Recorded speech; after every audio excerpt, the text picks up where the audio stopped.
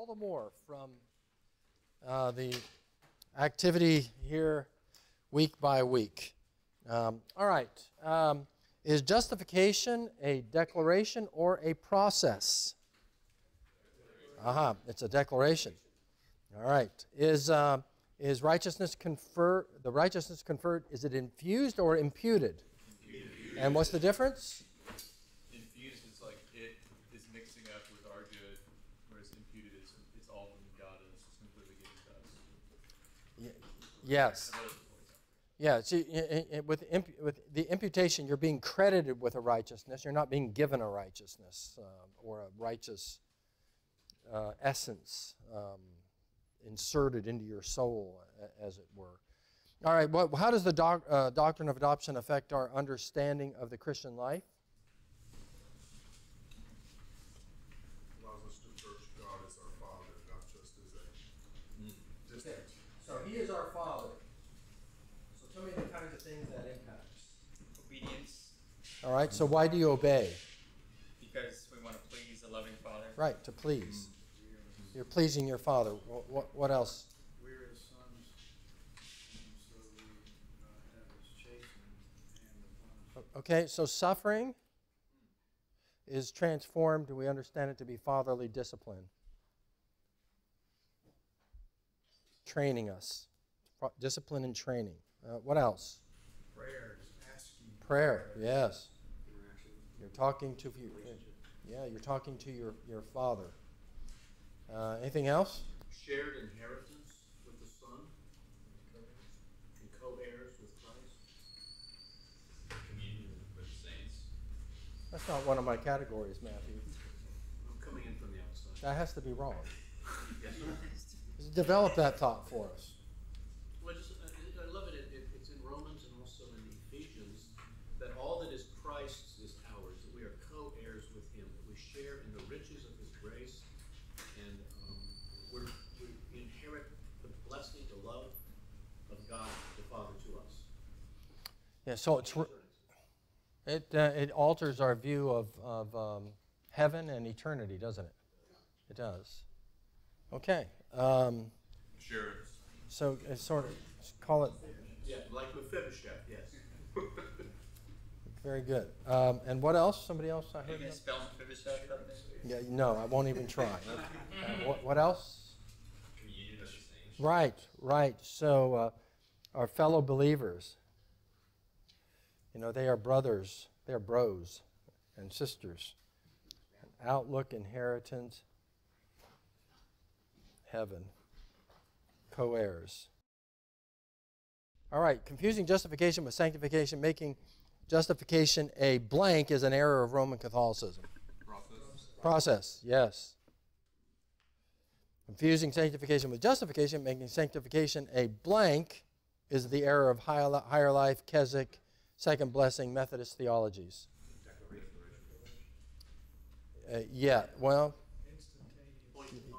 Point in time, instantaneous, something that happens in a moment. Yeah, it's not quite a declaration.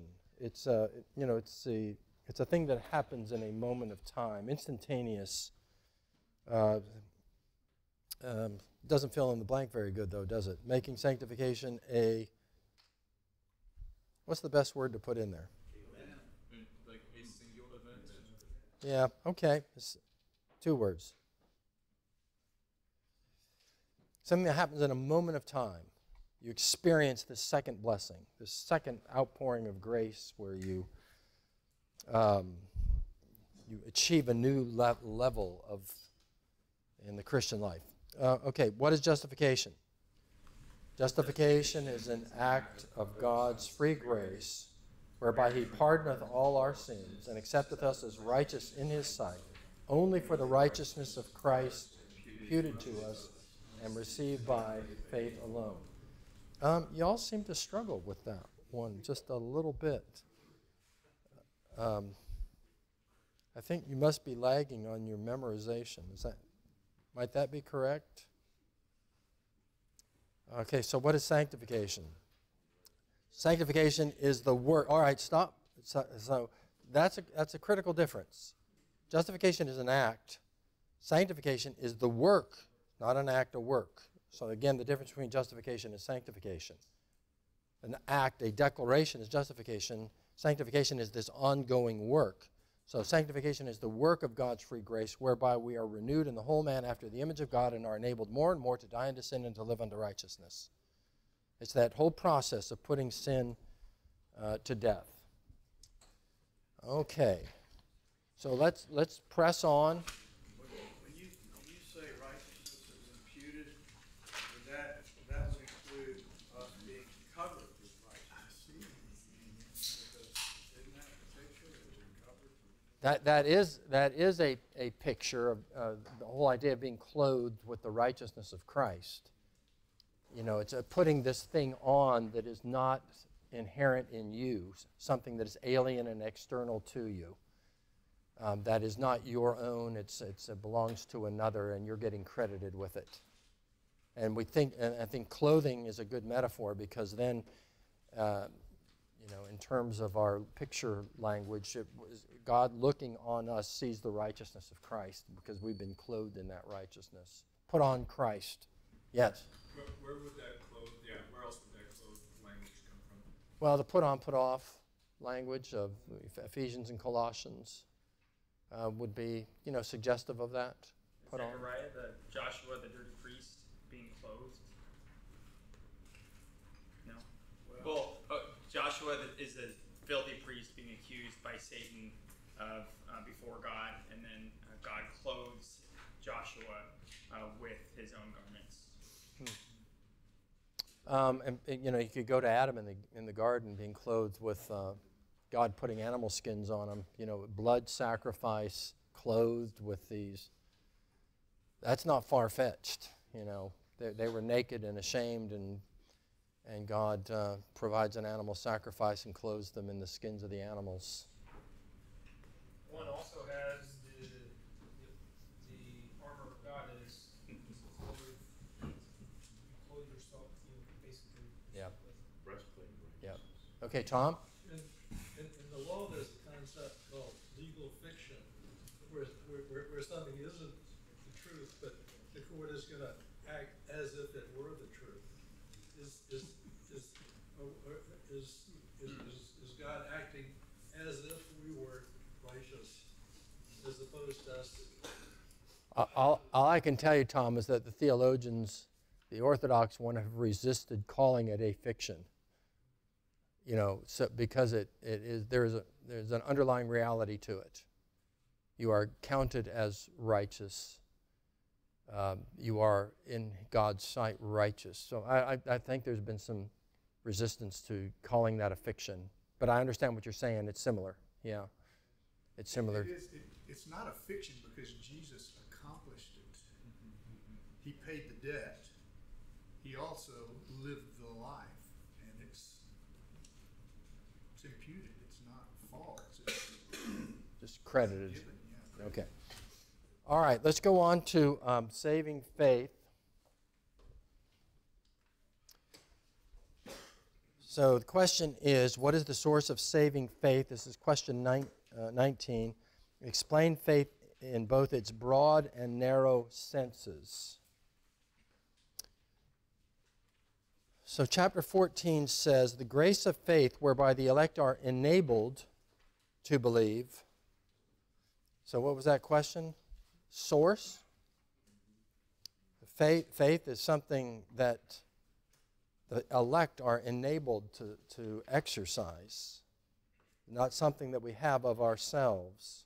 That's the implication of that word, right? You are enabled. The elect are enabled to believe. To the saving of their souls is the work of the Spirit of Christ in there. Whose work is it? It's the work of the Spirit of Christ. If I have faith, it is not of myself, it is the gift of God. Ephesians 2:8-9.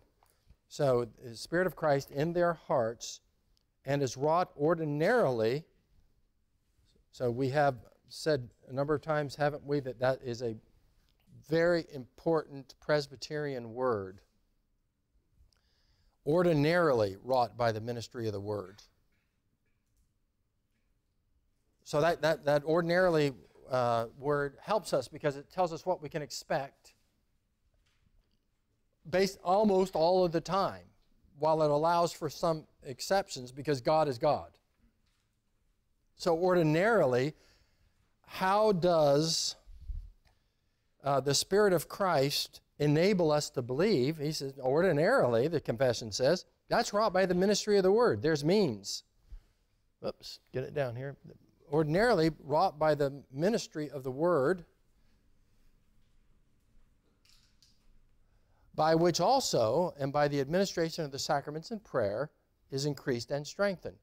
So it ordinarily comes by the ministry of the Word being preached, the Word being read, and then that faith is then strengthened and increased by the sacraments and prayer. So there are the three primary means of grace.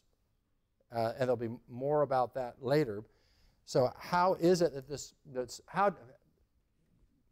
talked about this, I think, last time. How do we get the benefit of what Jesus did long ago and far away? Ordinarily, it's the Holy Spirit taking, through the ministry of the Word, taking those benefits of Christ and bringing them across all that space and all that time to us here in the present moment. He does that through the ministry of the Word. So the benefits of Christ are brought to us by the Spirit of Christ, working through the Word, so that what happened long ago and far away comes to benefit us. The Spirit then working faith in us, opening blind eyes, opening deaf ears. So Amazing Grace. That's a classic hymn on the subject. Amazing grace, how sweet the sound that saved a wretch like me. What saved a wretch like me? Grace saved. God's grace saved me. I once was lost. Did I find myself? No, I was found. I was blind. Did I make myself see? No, I was blind, but now I see. So the passive voice is being used. I'm being wrought upon. Amazing grace. God, by His grace, is opening blind eyes, softening hard hearts, opening deaf ears, creating a disposition of receptivity to the meaning of the gospel, giving me understanding so that I then freely embrace Christ as Lord and Savior. So it's ordinarily by the Word, increased and strengthened by the sacraments and prayer, the three primary means of grace. And then the second part of this, the broad and narrow senses. I think this is a very important passage. And this is a point at which I think my campus crusade exposure in college was effective, because they tried to there distinguish between, I think they called it airplane faith. Excuse me? What is that?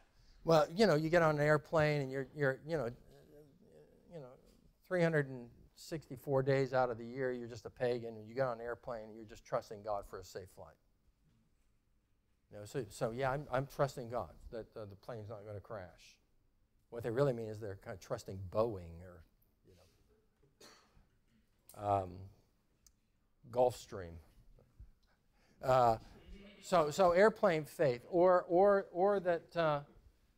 they just mean they believe in God in kind of generic sense. Yeah, I believe in God. Yeah, I believe God. Everything happens for a purpose, and I believe that God, God is in charge and all that. So general kind of faith in God.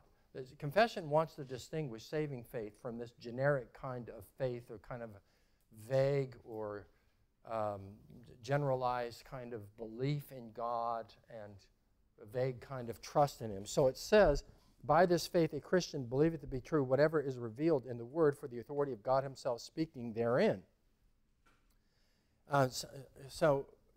We were approached by some elders to start a church in Beaufort, and we worked with them. But we found among those elders who had been in a PCUSA church all their lives, basically, that they knew the creed was true. They believed the Bible was true. So they believed the creed, they believed the Bible, but did they have personal trust, faith in Christ? That was not clear.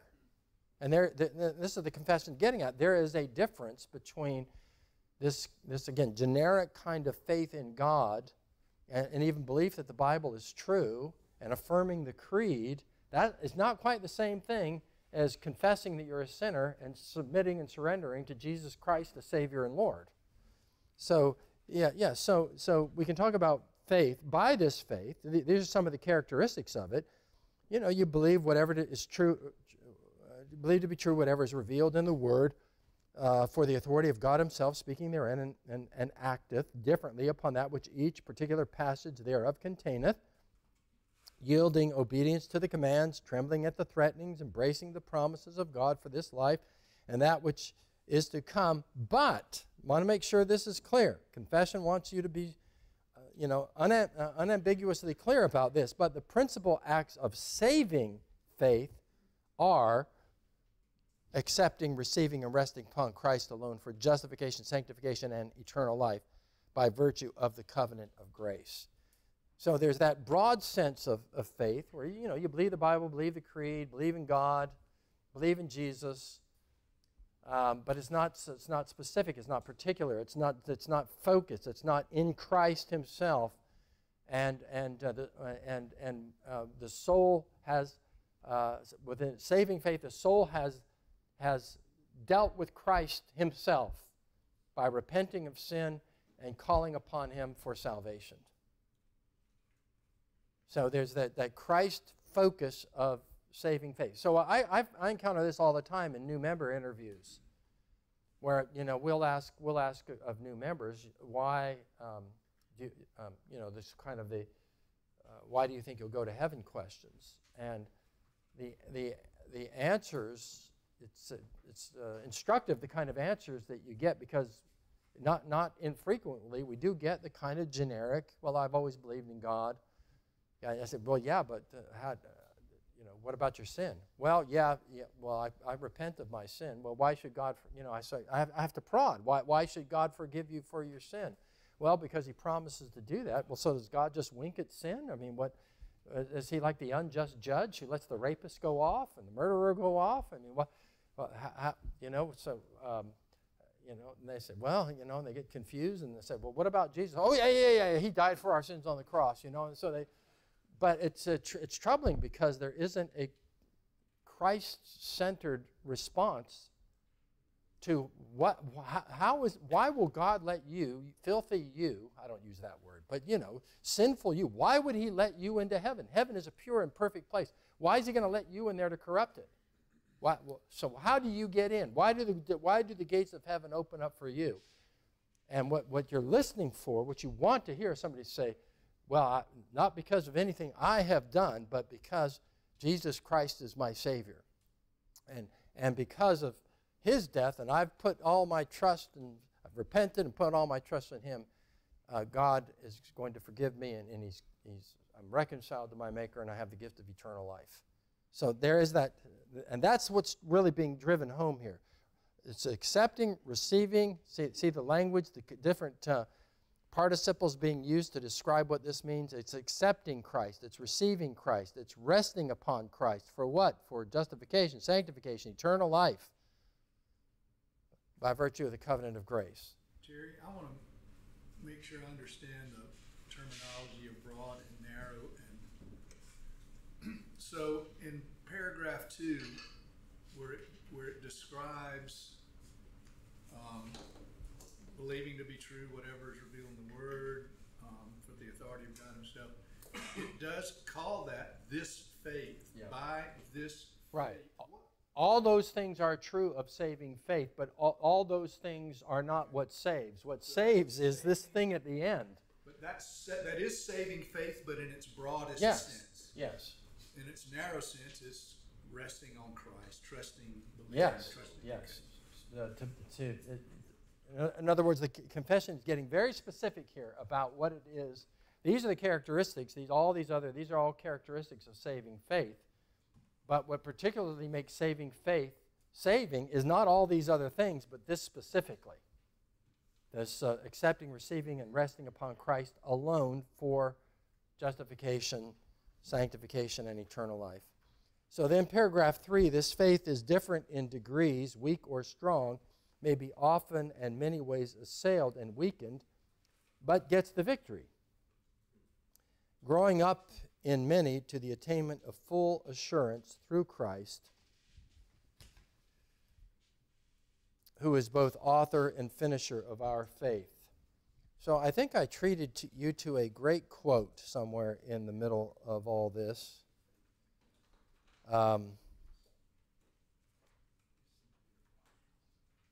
Didn't I? Somewhere from Watson saying, it's not the strength or weakness of your faith, it's whether or not you are laying hold of a strong Christ who is able to save. Okay, so just by way of further explanation, the medieval theologians defined faith as knowledge and assent. So these are the Latin words behind it: knowledge, assent, assensus, trust, fiducia. So they did not include this third aspect. It was the Reformation then that came along and added fiducia, resting, trusting, personal. In other words, knowledge and assent to what you know to be the case. Those alone are not enough.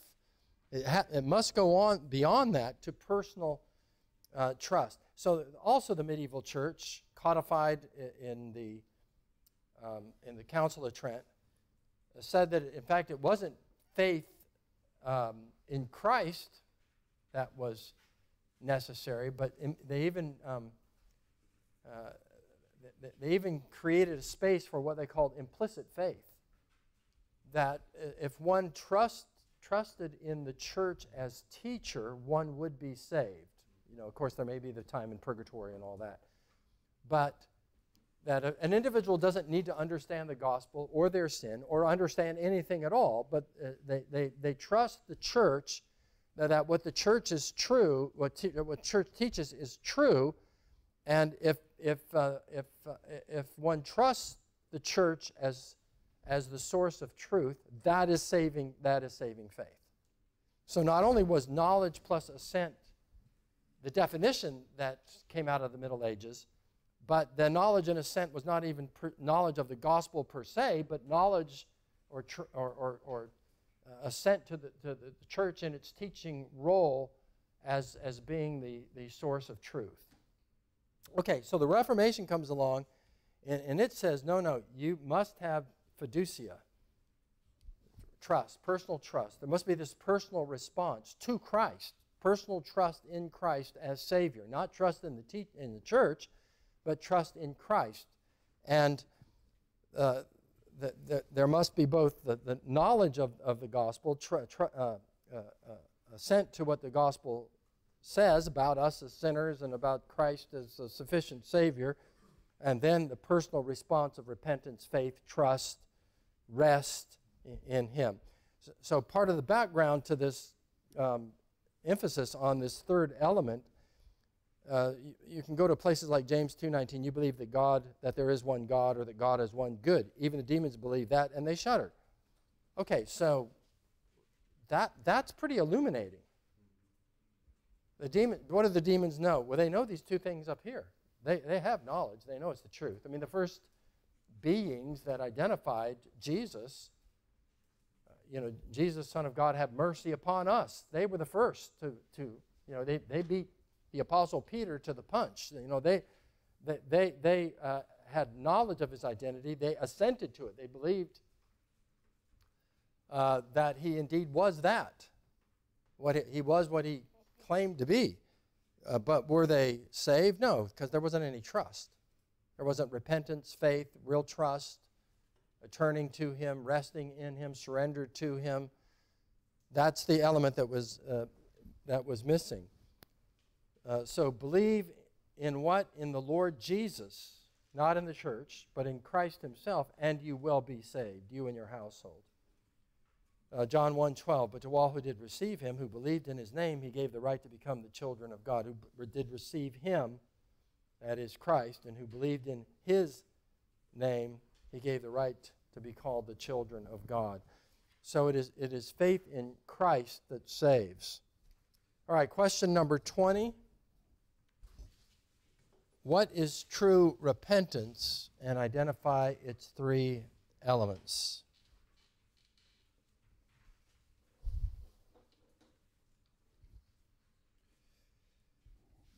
All right, so here's the confession statement on it. Repentance unto life is an evangelical grace, the doctrine whereof is to be preached by every minister of the gospel, as well as that of faith in Christ. So what are we doing here? Are we adding another qualification for salvation? Are you justified by faith alone or not? So when you add repentance as that is necessary and to be preached as well as that of faith, are we adding something to sola fide? Yes. It seems like repentance is more of a fruit of that faith. I would say more that it's part of it. That's part of what defines what faith is. Same coin, two sides of the same coin. Yeah, I think that's I think a more accurate way to describe it. It is the fruit of faith, but there's another way to think about this, and I think is correct, and that is that it's the two sides of the same coin. So if I weren't being filmed right now, I'd be walking back and forth showing you something. So I'll stand in place and try to show. So you have Joe Lost. All right, Joe Lost is on the broad path that's leading to destruction. All right, he's marching along. Gospel light is shining, and he hates the light. That's what Jesus said, John 3:19. He's a lover of the darkness, a hater of the light, and he's the gospel light is shining. He's shielding his eyes as he's continuing on the broad path, and he likes the broad path. He loves the broad path. It's a wonderful thing. He's having a good time. He's partying up all the time. How does Joe Lost get turned around? Okay, so through the ministry of the Word,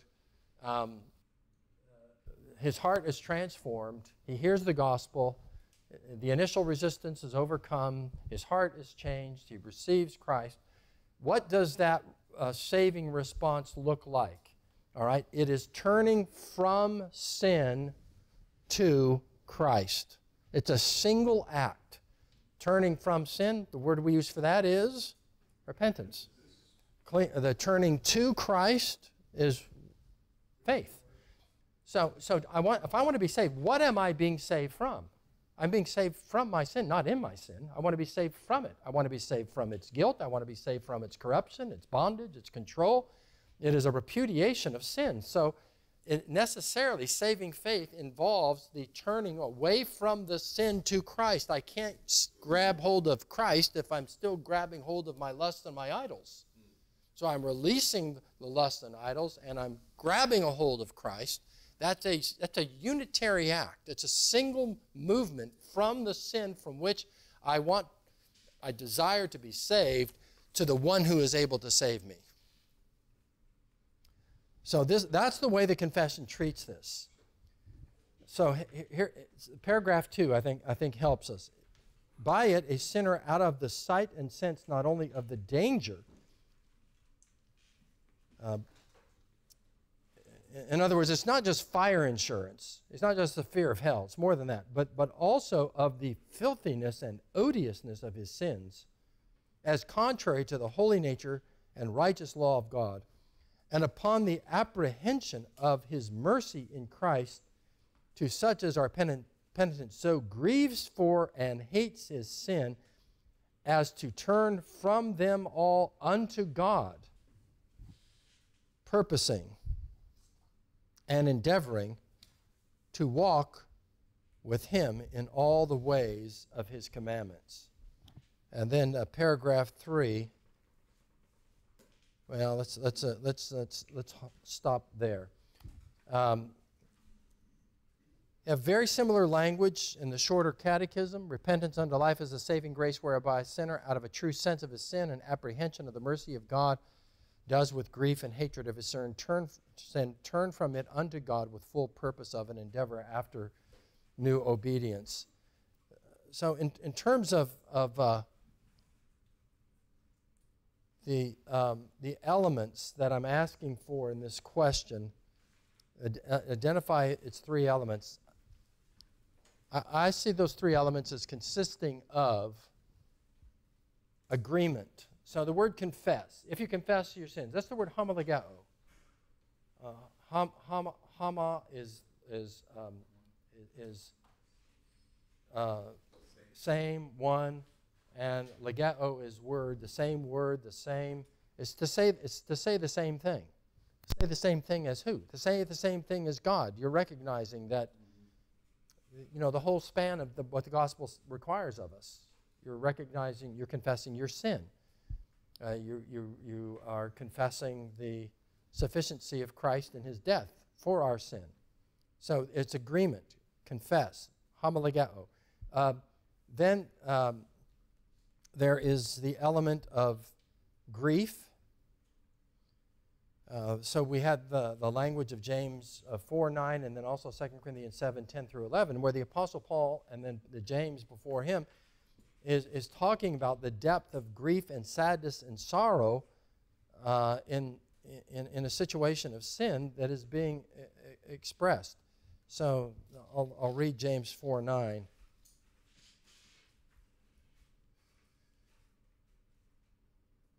He says, 4:8, draw near to God and he will draw near to you. Cleanse your hands, you sinners. Purify your hearts, you double-minded. Be wretched and mourn and weep. Let your laughter be turned to mourning and your joy to gloom. Humble yourselves before the Lord and he will exalt you. Or you can go to places like Psalm 51 and Psalm 32 where you see there is an emotional element to true confession of sin where one is grieved for what one has done. So I could illustrate it this way. Let's say there's an individual, he's committed adultery against his wife, it's been discovered, and he's trying to repair his marriage, and so he goes to her and he says, look, Susie, I'm sorry, I broke my vows, and I violated my vows, violated the marriage, and I want you to forgive me. And she says, well, I'm really struggling with it. And he says, well, what do you want? I said I was sorry. What's the deal? Well, that I'm deeply wounded by that. Well, what do you want, blood? The Bible says you're supposed to, and he quotes the Bible to her. The Bible says you're supposed to forgive people when they come to you and ask for forgiveness. Okay, what's wrong with that husband's confession? It's not seeing the fruit of repentance. Yes. Well, okay, but even It's not propitiatory in any way. There's no satisfaction. It needs to be undone. Right. So grief is not really there. right. So where there's real repentance, there's grief for the wrong that has been done. Isn't that the case? If you confess at a superficial level like that, those are just empty words. You don't understand what you've done. You don't understand the harm that's been done. You don't understand the sadness. In other words, there's a kind of an emotional restitution that takes place when there is real repentance.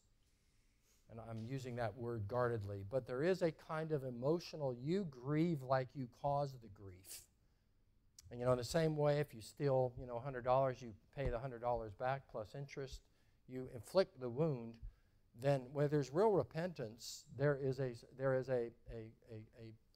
equivalent level of grief for the crime that has been done, the sin that has been committed, the hurt that you have caused. You grieve that you have hurt the organization, hurt the institution, hurt the wife, hurt the children by the sin that has been committed. So where there is real confession, there's going to be this element of grief. So this sense of his sin with grief and hatred of his sin. And then change. So the actual word that's translated in the New Testament is metanoia, which means to change the mind. Meta is change and noia is thinking or mind, to change the mind so that one's thinking is changed, so that there's an engagement of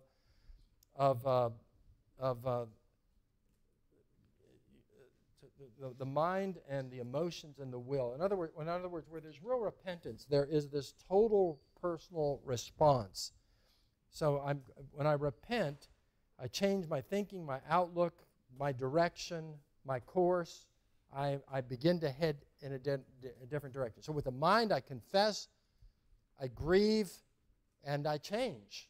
I alter the direction. Joe saw a loss. He turns around where there's real repentance. He abominates the sin, he forsakes it, he turns from it. Yes? How could we apply that to someone younger, like a child or a young child who's professing faith. Or Well, oh. Not how do I know when my children were really repentant? Yeah, you can say it like that. Yeah, I knew exactly when they were really repentant because they cried, whereas they were angry and defiant, as opposed to being broken over it. But you're asking a different question. Well, I guess all sin in the sight of God is sin, but in the same way that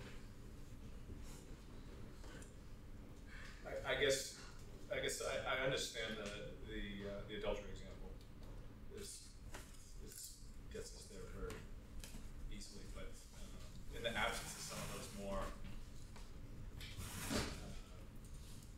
some guy who's been mostly, has kind of got the civil morality, if you will, for lack of a better word. I'm not trying to articulate the question. Well, so take a lesser offense. Especially when the earlier years of our marriage, Emily and I used to have some pretty ferocious arguments. She was the youngest child, I'm the youngest child. Man, we would go at it.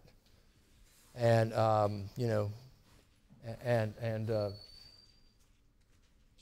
she's good with words. And I would get extremely upset and angry and could argue her down. And eventually, I would win.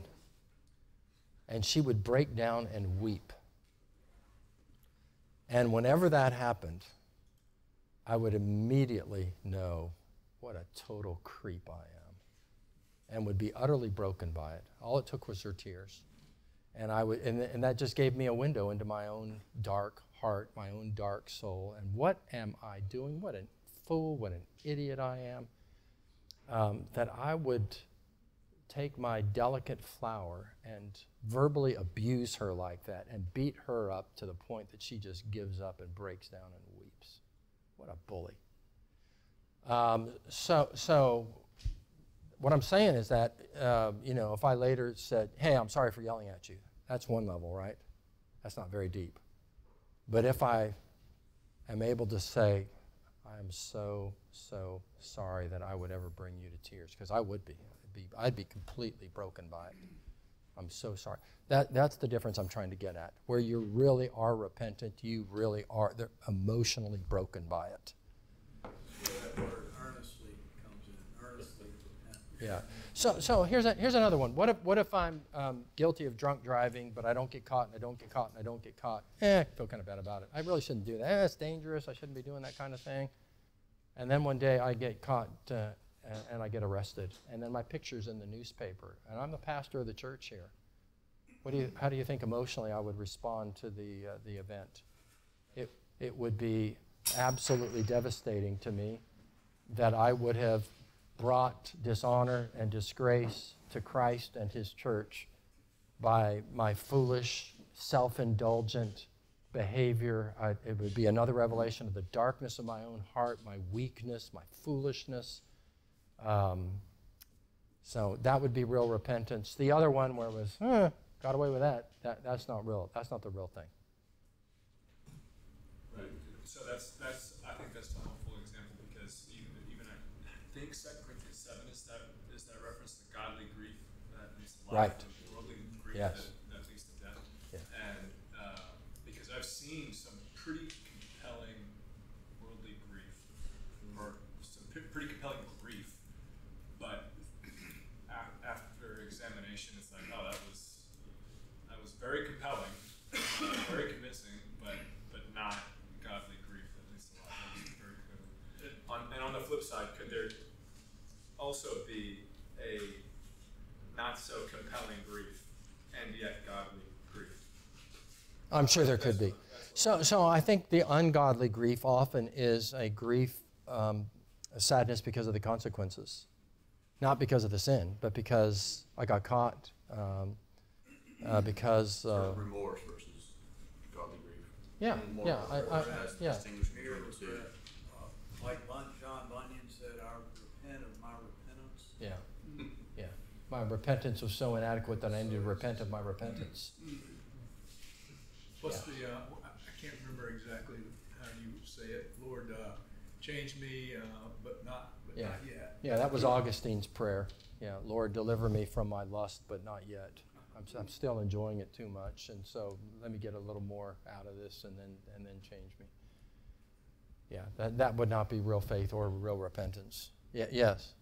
So how do you balance, I guess, true grieving with acknowledging that there is pardon for that sin, so that we're not just always beating ourselves up and depressed over? Well, I would say my first answer to that is kind of flippant. It is that, I don't see a whole lot of people just grieving over their sin. I don't think that that's characteristic of our age. I don't think we see the awful repentance of this 17th century, amongst the Puritans. Well, Bunyan, you want to read a depressing book, which I found it to be as a seminary student. I read it in England when I was, 23 years old, and I was Grace Abounding to the Chief of Sinners by Bunyan. I mean, it goes on and on and on and on. He's trying to find peace and assurance, and he just can't get there. So I think it's, I don't know, I don't think you can quantify it. I think that you can have, you know how at funerals you have sweet sorrow? When it's a believer, you have there's sorrow, but it's a sweet sorrow. It's a separation, but it's not permanent. And there'll be a reunion, and you're sad about the separation, but you know that one day you'll see that loved one again, and that's the promise of the gospel. So you're sad, but then then there's that. It's not grief like unbelievers' grief, like 1 Thessalonians 4, those who have no hope. And I think godly grief, there's a sadness and a grief for the dishonor and the hurt and the pain and the suffering, but there's also on a bedrock of joy and peace and knowing that, I'm a sinner, but Christ is bigger than my sin. His blood covers the worst of my sin. I'm pardoned. I'm forgiven. I'm going to pick myself up and go on. Does that answer? Does that help? Yeah, no, I think so. I mean, I think in that scenario, in my mind, it's a little bit easier because that's more like an internal thing, whereas if it's you and your wife, and maybe the internal grieving and forgiveness is on two different timelines, that can be challenging. Like if you're grieving what you did to your wife, you don't want to just wallow in that forever because you know you are forgiven, and but she may want to, I don't know. She may want you to wallow a bit longer. Right. I don't think there's an answer for it. Yeah, I do go back to, I think that there's an element of emotional restitution, and we all know it. Are you really sorry? Or are you just placating me? We're pretty good placators. I'll say the words I know that you want to hear, but we're not really all that sad about it. We're not sorry about it. We don't see it as sin. You're making too much of it. I mean, when I committed adultery, what's the big deal? We're like children who learn what it takes to cope and function and live and get by. They learn what mom and dad expect, and they deliver it because they know that's what it takes to keep moving forward and get by and cope in their life. And we're like that so much as well. We know how to just do just enough. And in Christian homes, they learn all the right language, too. So, yeah, they learn to say the words that they know that we want to hear. And, your wife's the same way, your boss at work's the same way. I'm just saying that when we know it's sin, every morning when you pray, praise God, and then you confess your sin in thoughts, words, and deeds. They're all corrupt. You got a lot of them to deal with. And there should be sadness over the fact my thought life is not more pure. My words are not more kind and edifying. My deeds, they are hurtful and harmful. So, anyway, where there's real repentance, there's going to be this grief and hatred of the sin and a turning away from it. So it's a whole person response. The mind, will, and the emotions are engaged where there is true repentance. 21, do I want to say more about 20? No. 21 is, may a person be saved apart from repentance the repentance unto life mentioned in 15:1-4, why or why not. So let's go on and read some more sections. Although repentance be not to be rested in. Sometimes this is street slang. Did you notice sometimes the confession goes into street slangs? Although repentance be not to be rested in, as any satisfaction for sin or any cause of the pardon thereof, which is the act of God's free grace in Christ, yet it is of such necessity to all sinners that none may expect pardon without it. So so I have the margin here. It's not meritorious, but it is necessary.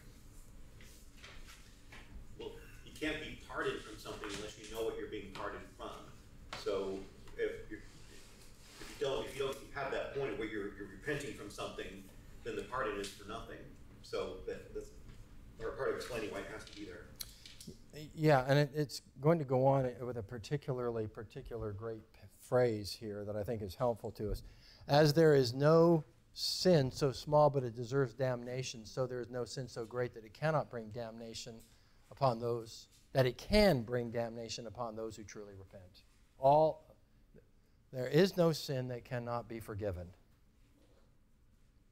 5, men ought not to content themselves with a general repentance, but it is every man's duty to endeavor to repent of his particular sins particularly. That's what I love. I just love that phrase, your particular sins particularly. So that is to say that when we practice repentance, say in our private devotions, we don't just repent, forgive me all my sins, and move on. Forgive me all my sins, kind of in a flippant way, and just go on to the other thing. No, you really do try. You try to evaluate. I think thoughts, words, and deeds are helpful. You think about in terms of thoughts. Think about in terms of words. Think about conflicts that you've had. Things that where you have sinned against others, or sinned against God, or indulged the flesh, or fed your lusts, or you indulged your appetites to a sinful degree. So it's not just forgive me all my sins. We're to repent of particular sins particularly, and not just content ourselves with a kind of generic confession. So you will notice, I hope you will notice, that in the Sunday morning pastoral prayer, as well as the Sunday evening prayer of confession, we try to get specific. That I tell you, there's an art to it that I don't think of myself of having mastered, which is to be general enough that the confession applies to everyone, but be specific enough that it causes us to think and recall and to engage in true repentance. So the genius of the Book of Common Prayer, Cranmer's communion confession and then the daily confession, is those generic categories which are comprehensive. Thoughts, words, deeds, evil done, good left undone. So there's commission, omission. And then, I think it's the communion, then adds these other categories of whether through ignorance, weakness, or our own deliberate fault. Okay, ignorance, all right, I didn't know it was wrong and I did it. Ignorance doesn't excuse you. Sin is sin, and even if you didn't know it was a sin, it's still. So through ignorance, through weakness, I was overcome by a sudden temptation, violent, sudden, unanticipated temptation, and I succumbed to it.